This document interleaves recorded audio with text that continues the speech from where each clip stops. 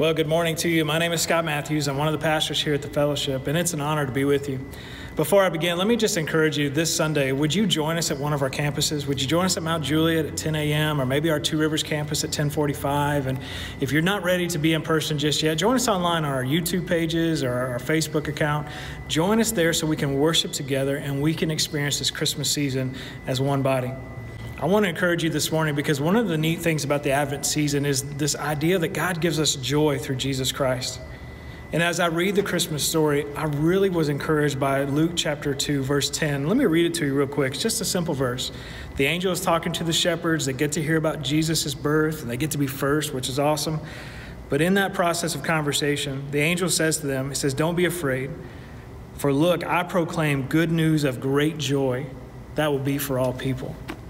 That term, good news of great joy for all people.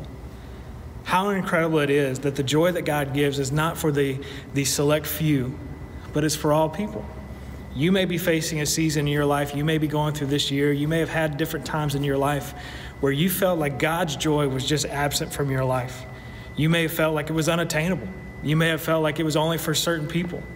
But let me encourage you this morning that God's joy is for all people. It's not only great joy, it's good news. And the good news is Jesus Christ.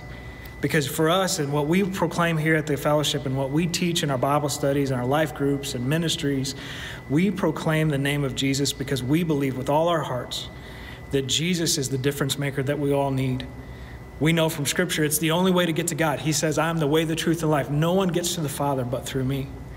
So when I hear these words and then I look at the Christmas story and the angel says, "I bring you good news of great joy for all people," this announcement, this proclamation that Jesus Christ has arrived. That's the good news. The reason he has arrived is to give us great joy that lasts for eternity. And the way that we achieve that is through a relationship with him. What's really neat about it is in this situation, and right here in the Bible in Luke chapter 2, all throughout the scriptures that we've read so far in Advent and all the scriptures that you will read on your personal time, you will see that at just the right time, God shows up.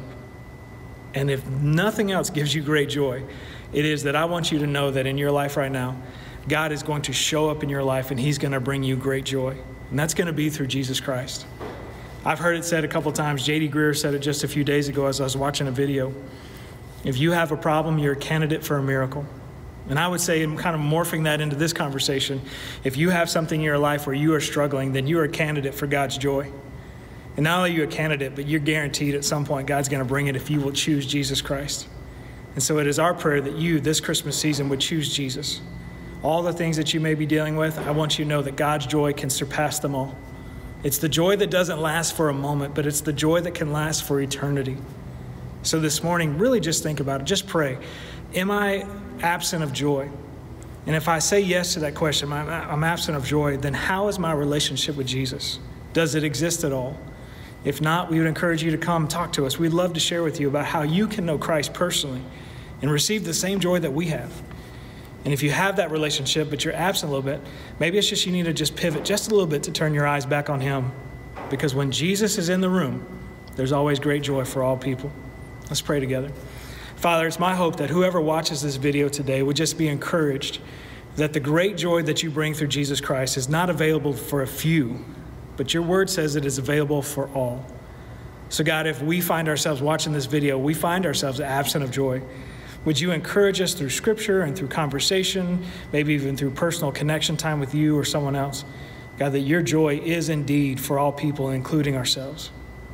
Father, as we worship you this weekend and we learn more about this joy that you offer, would you continue to remind us how good and faithful you are?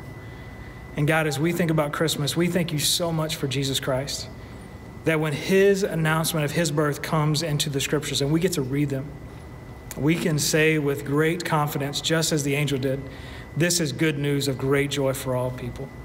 So Father, this week, this day, this season that we're in, be with us, walk with us, teach us. Help us to understand and appreciate, value, and receive the great joy that only you can offer. Father, we love you. Continue to walk with us step in step. In Jesus' name we pray. Amen. Have a great weekend.